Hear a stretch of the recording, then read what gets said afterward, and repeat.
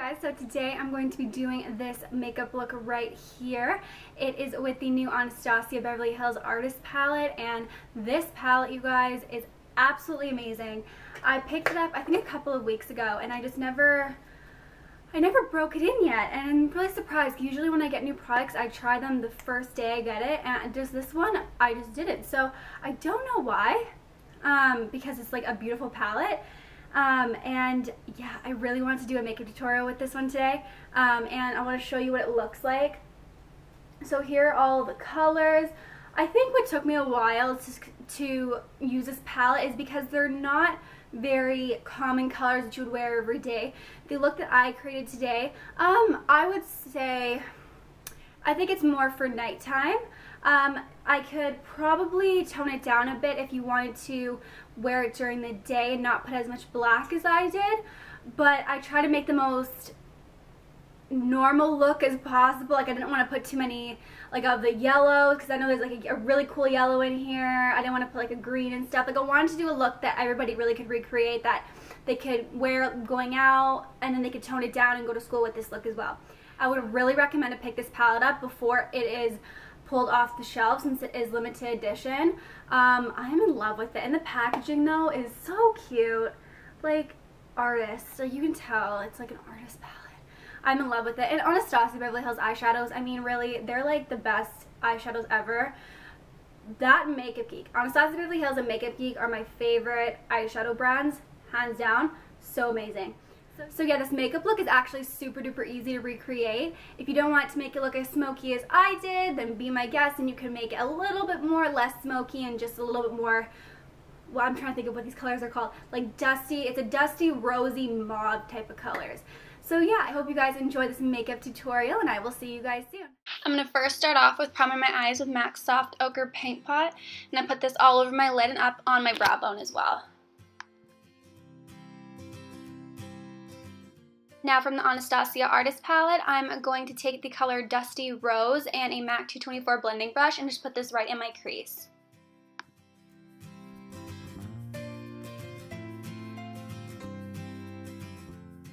And then I'm going to take the color Aubergine, I believe it's pronounced, and take a MAC 217 blending brush and just put this right in the end of my crease, right on the corner, sorry, of my crease, just to give my eyes a little bit more depth and dimension.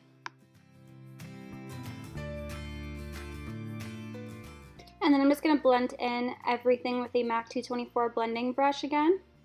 And then I'm going to take the color Buttery, which is a beautiful creamy white, and I love the name too. So that's why I like saying it, Buttery. And take a MAC 224 flat eyeshadow brush.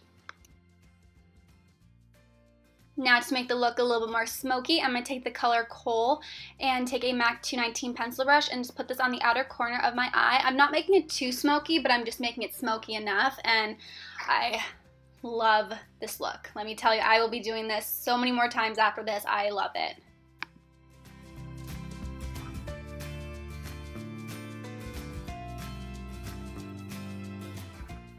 And just to blend the black in a little bit better, I'm just going to take my MAC 224 blending brush again. And for liquid eyeliner, always I'm going to take my Kat Von D Ink Liner in Trooper and just make a nice wing.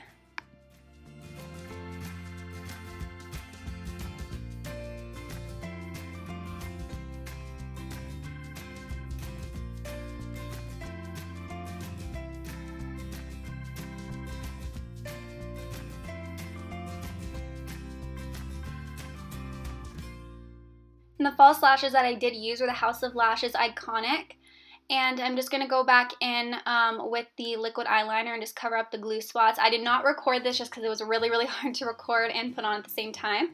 I'm going to take the color Aubergine, I think, again, and take a MAC 219 pencil brush and just put this on the bottom lash line. And then I'm going to take the color Coal again, and I'm going to put this about halfway on my bottom lash line, just where my wing is, just to smoke it out a little bit more. And for this step, you can basically take any black eyeliner you want. I use the Maybelline Line Express black liner in Ebony, and I just put this right in my waterline. And then I'm just going to take my Miss Manga Mascara Wow by Maybelline and just coat my bottom lashes. And for priming the face, I'm going to take the Lorac Porefection Face Primer.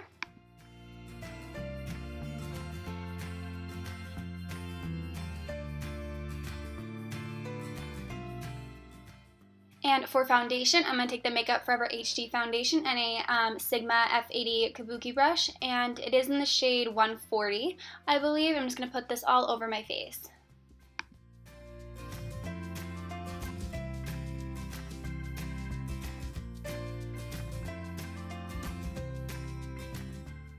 And for concealer, I'm going to take my Kat Von D Lock-It Tattoo Concealer in the shade Light and put this underneath my eyes, on my forehead, on the bridge of my nose, and on my chin as well.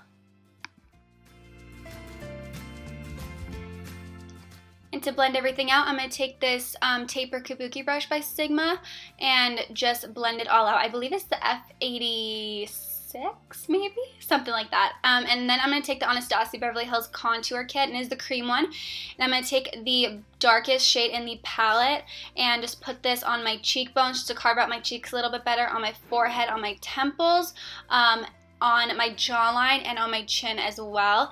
And I did use a Sonia Kashuk concealer brush, and I did spray with MAC Fix Plus, can't talk, MAC Fix Plus right before I put it on. And then I'm going to go back in with the Sigma F80 Kabuki brush and just blend this all out.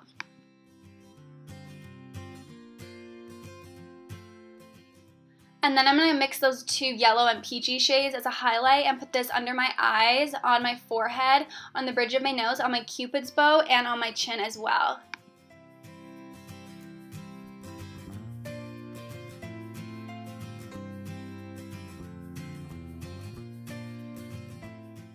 I blended the highlight exactly how I blended my concealer with the F86, I think, flat taper Kabuki brush.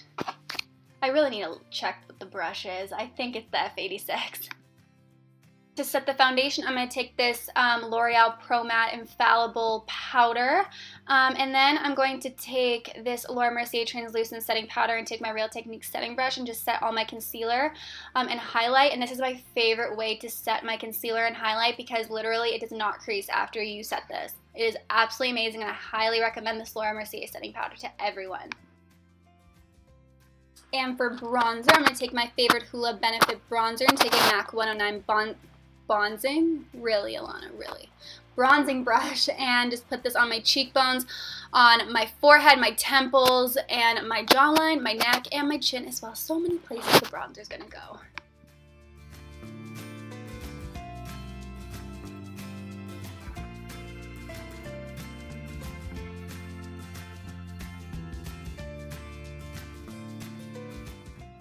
And then I'm going to take MAC's Desert Rose Blush, which is hands down my favorite blush ever, and take my MAC 129 blush brush and just put it on the apples of my cheeks, and my cheeks as well. And then I'm going to take the Balm's Mary Luminizer and put this on my cheekbones. It's a gorgeous highlight, I must say. If you're looking for a great highlight right now, you pick this one up. It is absolutely beautiful. It is a beautiful champagne-y gold, and it is so natural. And then I'm just going to fill my eyebrows in with this Chella eyebrow pencil in Taupe.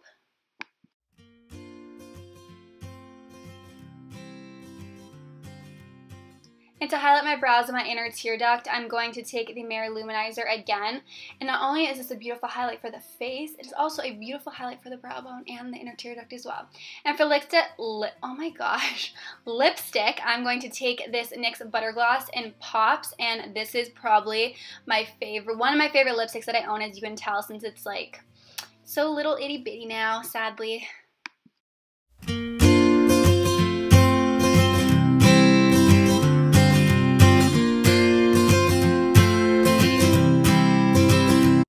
Okay, you guys, I hope you enjoyed this makeup tutorial, and I'll be listing all the products that I used in the description bar down below, and I also will post pictures and all the products that I use as well on my blog. And I did want to tell you guys as well, if I can talk there, okay, I did want to tell you guys as well that the lighting is really, really different because I did get a ring light, and I'm so excited. I have been wanting to get a ring light for a while, and I went on eBay and like $500, and I was just like, there's no way I'm going to spend $500 on a ring light. Like, no. So I've been just using natural light, and I came across one on Amazon and it was like $125, I think, and this is it. And it is amazing, and I am so impressed by it. I am in love. So worth $125. If it can make my video quality better and make the colors on my face and my eyes more true to color, then we're good. So thank you guys so much for watching, and I will see you guys soon. Bye.